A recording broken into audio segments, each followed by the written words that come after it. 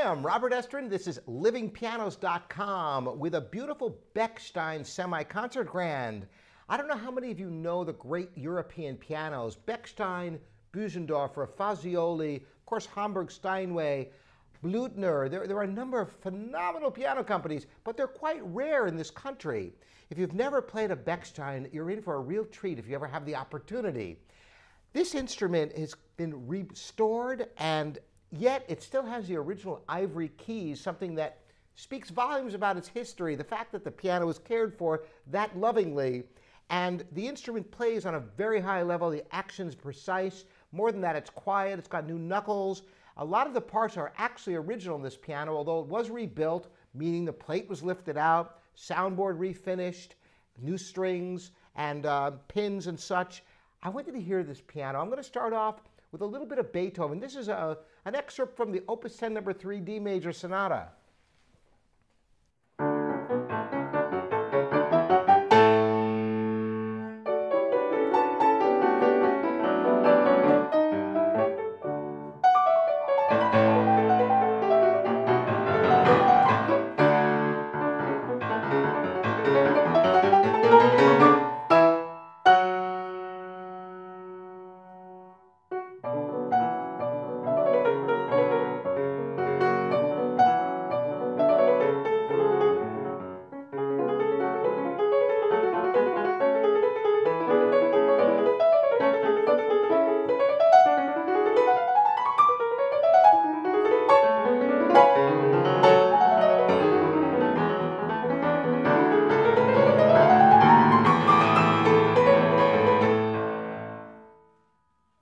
It's great for the crispness and the clarity required in classical period music, but it also has a warmth and a lushness to the tone. I'm going to play a little bit of the slow movement of the Schumann G minor sonata, which really is a test for a piano to see the singing tone, the beautiful, warm, creamy sound of this Bechstein is a perfect match for this music.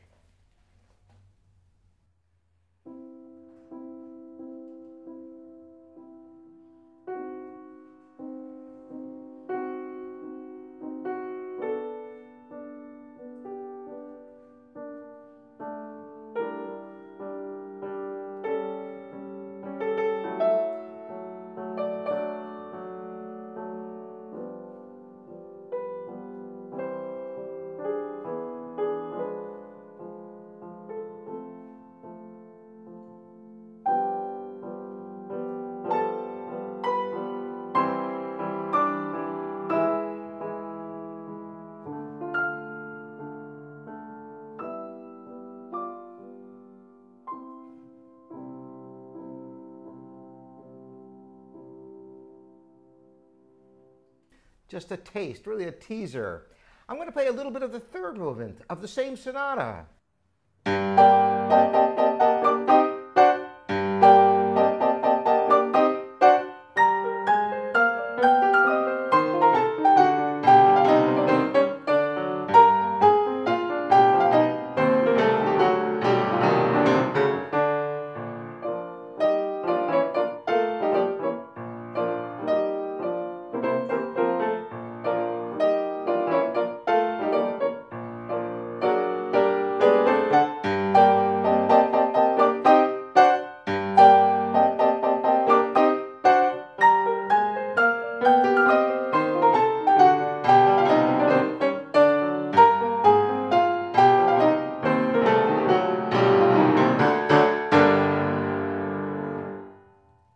Yes, it has plenty of power, but it also has beautiful singing line exemplified by the beginning of the Fifth French Suite of Bach, the G major French Suite.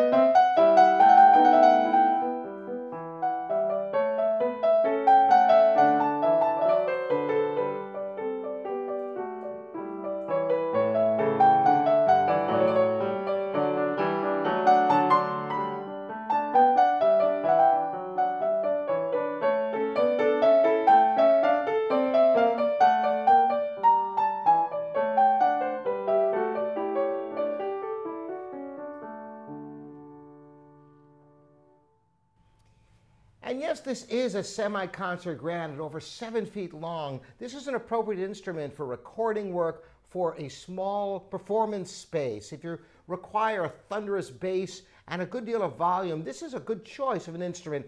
I'm going to close with the opening chords of the Tchaikovsky B-flat minor piano concerto.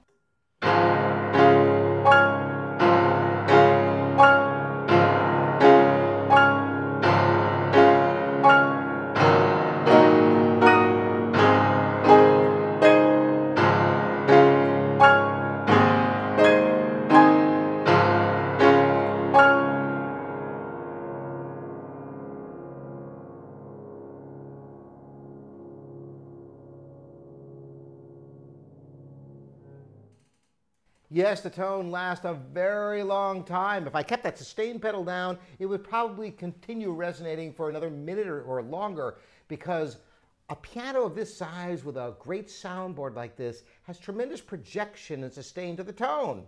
If you have any other questions about this Bechstein or want to know more about European pianos versus American or Asian pianos, I'm happy to talk about them. I have some videos about that subject, in fact, online. And if you want to personally talk to me about specific questions you have, feel free to contact me anytime. Of course, I am Robert Estrin at livingpianos.com. Thanks for joining me today.